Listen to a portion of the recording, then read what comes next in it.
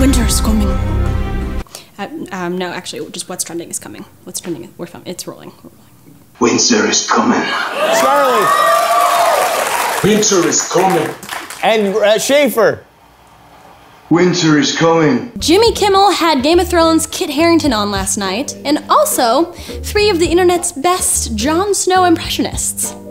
Well, 2 of the internet's best Jon Snow impressionists and some guy from Sherman Oaks. All 3 of the impressionists were challenged with reading not so Jon Snow-like things, like a shampoo bottle or a box of cereal.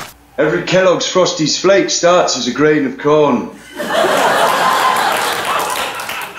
Grown in a farmer's field where it's nice and sunny. Then it takes just a few simple steps to get to your bowl.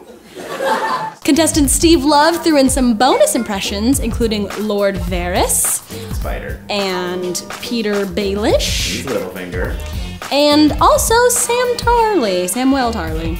Kit is everywhere this week, promoting this Sunday's season finale of Game of Thrones. Here he is on James Corden talking about not knowing his real name. Not on my passport, no, it's Christopher. It's Christopher, and I didn't know that.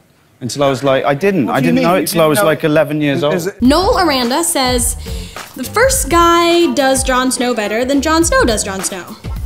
So what you're saying is, you know nothing, Kit Harington. Biku1 says, Kit is a weird name though. Is it short for like kitty or something? Yeah, that man's name is Kitty Harington. Angel77777771 says, the last guy's Jon impersonation sounded more like Theon. I think it's his teeth. Who do you guys think did the best Jon Snow?